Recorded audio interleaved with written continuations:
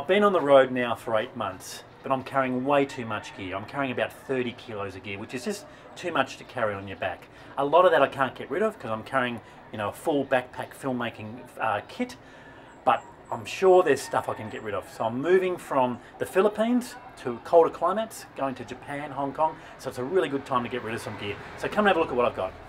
First I've got the camera, which you can't see at the moment because it's filming, but I also have a laptop, various hard drives, a stills camera which also doubles as a video, and that all goes in my carry-on luggage in a little waterproof bag.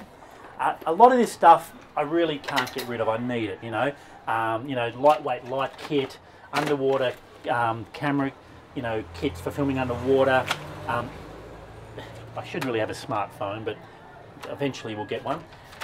A lot of this stuff I need. I can't really get rid of it, but that's just the valuable stuff that goes with me on a carry-on luggage. Over here is a whole case full of chargers, you know, a tripod for my stills camera, you know, and a lot of this stuff I can't get rid of either, but I can get rid of these, so that's going to take down a bit of weight. This was the original archiving method. It doesn't really work. I'm using hard drives. Hard drives are cheap enough, so I'll get rid of those. That's two things I can get rid of, but a lot of this stuff, you know, it's pretty much needed. Leads, chargers, so there's not a lot I can get rid of there.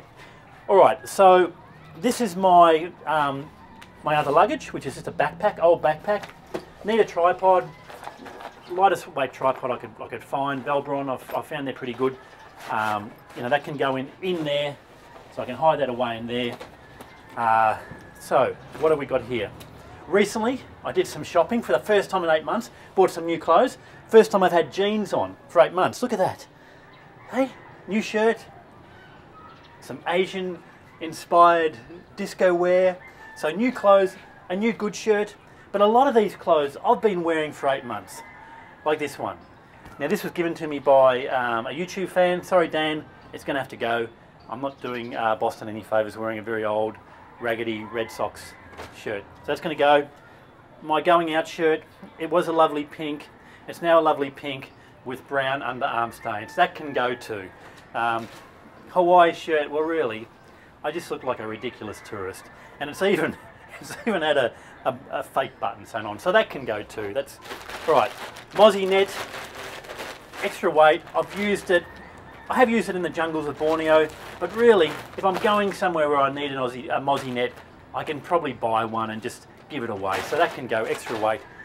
Sleeping bag, handy, but you know, if I'm couch surfing, but really, if I need to be using a sleeping bag with all the extra gear I'm carrying, do I really need it? No, it's going to go. That's probably a kilo. It's going. Now look at this crap. 8 months of travel. All right, a diary. I was going to use this diary to make notes and whatever. Have I? No, it's absolutely useless. You know, all right, there's numbers of people in here and there's brochures of things I should remember. But I'm going to have to get a bit of organisation. That needs to go. That's probably, you know, half a kilo of weight. Plastic bags, very handy in hostels when you're getting up early and having to move from one hostel to the other. Not really. Like, look at this. 8-month-old travel shorts. Look at those stains. Look at the wear and tear. They have to go. It's not worth keeping them. Alright, rash vest, handy for snorkeling, handy for surfing. I'm going to hold on to that one because that does save sunburn for old Whitey. Bandana can be handy. Sarong doubles as a towel, doubles as a sheet, handy. Sleeping hostel sheet, yes, lightweight, handy, like a sleeping bag. Bintang singlet from Bali, really makes me look like a bogan. It is handy in the tropics, but I've had that for 8 months now. It needs to go. Old Celtics hat. God, I've got the cowboy hat. Do I really need 2 hats? No. Bloody old pair of shorts. I can keep them for now, but I probably need another pair. They're starting, look at the colour of that. That white's gone brown. So we'll keep it for now. Vest is handy when it gets to colder climates, so I'll keep that one, and I wrap my camera up in that too, so it doubles for extra things.